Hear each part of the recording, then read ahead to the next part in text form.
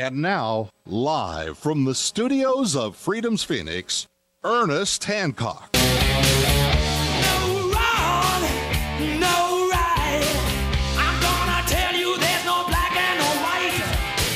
No blood, no stain. All we need is one worldwide vision. One flesh, one bone, one true religion. Yeah, there's no wrong, there's no right. We just need one worldwide religion, one worldwide government, one worldwide, one. Here it comes. You know, and that's been the attempt. And I tell you, if they're going to try and supply energy collectively for the planet, it wouldn't surprise me if one of the big giant chunks of that's going to be nuclear.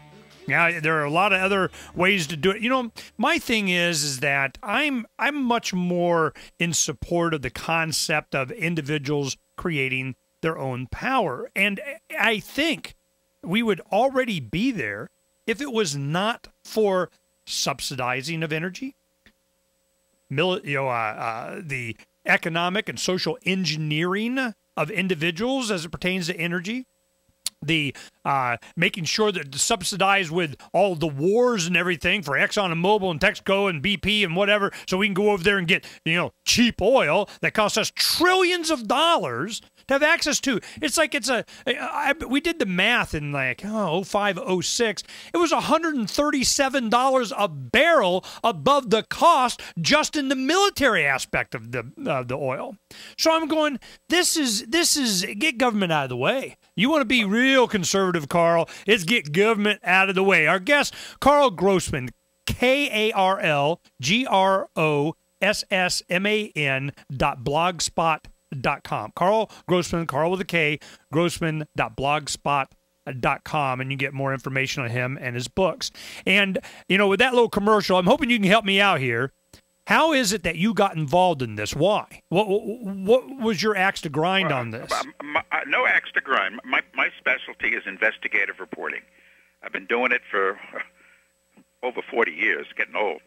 And I did it at a daily newspaper. I've done it in TV, and I teach it. I've been teaching it for over 30 years at the State University. It's my specialty. You try to jump into an issue and find out as close as you can what the hell the truth is. And in the early 70s, people came up to me because at that time, talking about government, the U.S. Atomic Energy Commission wanted to make where I live, Long Island, into what's called a nuclear park, what it called a nuclear park, with a cluster of nuclear plants. I 7 to 11, sort of like Fukushima with a cluster of 6. So I wanted to look into it. And they were critics. I interviewed them. And then I went to one of these government national nuclear laboratories that exist. There's bunches of them. Lawrence Berkeley, Lawrence Livermore. I mean, they're all over the place, well-financed. And I interviewed some of the scientists, and they said, well, the likelihood of an accident may be a couple of minor accidents every century. Okay. So I did a documentary for a TV station here in the New York area. It was ping-pong journalism. He said, she said. And then it was 1979, and I was out on a story, and I get the news about 3 Mile Island. I said, man, those government scientists at Brookhaven Lab, not only they tried to bamboozle me, they snowed me. And I sat down for a year, and I went through mainly government documents done at these national laboratories. Like, for example, in 1957, I was talking about carrot and stick. Maybe a listener would think maybe they didn't know that these things would be so dangerous.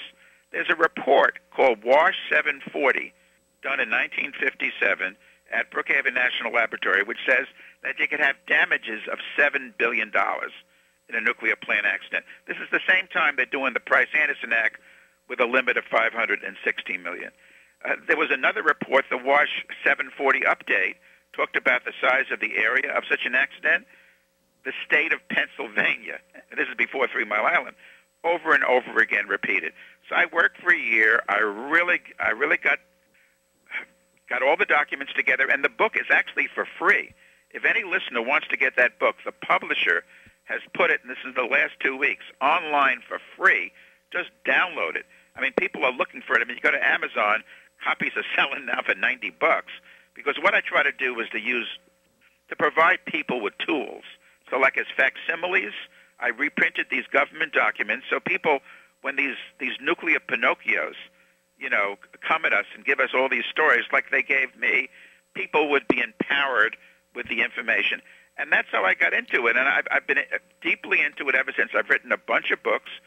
In terms of my TV programs on this, you mentioned mine. I appreciate it. My blog. If people would want to see the TV shows I've done, and also for free, these are right online for free. Just go to EnviroVideo, www.envirovideo.blip, BLIP.TV, envirovideo.blip.tv. And you'll see the videos that I've done. I mean, I can sit back. I'm a full professor of journalism. I don't have to work like I do. But, I mean, the mainstream media, you were calling it the lamestream media. You're right. And look who owns it, GE's NBC and so forth, who made the Fukushima plants, GE. So we're not going to get the truth from these characters. So what I've been doing for 20 years, I've had a company, it's called EnviroVideo, and I've made the push to revive nuclear power, 3 Mile Island Revisited, where I go back to TMI, 3 Mile Island area. Turns out that the utility has been paying off people whose member of the family dies of cancer. They connect to the accident. They give them $1 million, and you're not supposed to talk about it. I interviewed one woman who she talked about it, and there's others there that wouldn't talk about it, but they've been spreading the cash around that area of Pennsylvania like nuts for years. And I did another show just before the Fukushima accident about Chernobyl. This is based on a book published by the New York Academy of Sciences that the New York Times will not discuss. It was done by eminent European scientists. In fact, one of them, the chief, was Dr. Alexei Yablokov. He's the fellow who originally invited me to Russia to speak on nuclear. Well, in any case, based on medical data now available, they determined that 985,000 people have died worldwide as a result of the discharges from Chernobyl. Most Ukraine, Russia, and Belarus, but all over the place. Okay, how many from Chernobyl? 985 between 86, the year of the accident, and 2004. So you figure 1 million dead. In fact, that's a good baseline for what's going to happen now from Fukushima. I mean, there was a guy from Tokyo Electric just yesterday. This is an official saying with all the releases, all this radioactivity, they expect it probably will end up to be worse than Chernobyl. 1 million people dead. And the thing is, like you were talking when you started the show about, you know, power on your roof. Well, I got power on my roof. I live in a little cottage. I got photovoltaic panels on my roof.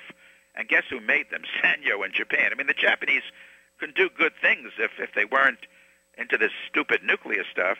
My meter, because I'm not off-grid, I'm on-grid, but the meter goes backwards all the time. The utility pays me. I mean, there's safe, clean, renewable ways that don't contribute to global warming to provide energy. And Scientific American, very conservative magazine, just 2 years ago, cover issue, all the energy we'd need. And I don't mean sitting around with, you know, on firelight. I mean having a good, normal lifestyle, all the energy we'd ever need with solar, with wind, with geothermal, with tidal, with wave power. You go on and on with all the. But the thing is that we've been forced, and your interest in government and that government forcing us to do things. We've been forced by this really basically a government juggernaut to push. Last year, Senator Joseph Lieberman had a bill in Congress, because Wall Street won't touch nuclear, won't touch it, to provide $525 billion, $500 billion in loan guarantees to build new nuclear plants. Obama is talking, he's making a little less, $54 billion.